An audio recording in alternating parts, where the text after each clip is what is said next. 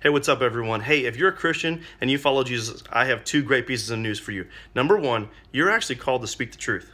And then number two, you are actually called to have an opinion. In Matthew chapter 6, verse 10, Jesus commands his disciples to pray, "Your kingdom come, your will be done on earth as it is in heaven." Why? It's because Jesus actually wasn't content with the status quo and sinful people doing sinful things and hurting other people and having sinful systems that hurt other people.